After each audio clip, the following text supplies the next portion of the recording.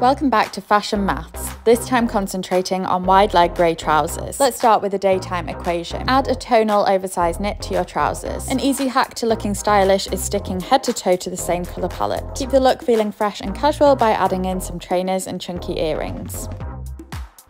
If you want to create a workwear look, all you have to do is minus the trainers and plus some heeled boots. Adding a belt equals structure in the outfit to make it feel more workwear appropriate. For evening, add a tighter top to create contrast against the trousers. I would personally minus a boot from this look as it feels too chunky. Instead, plus some strappy heels, which creates a more balanced effect with the tighter top. Finish with some diamante earrings and a clutch bag.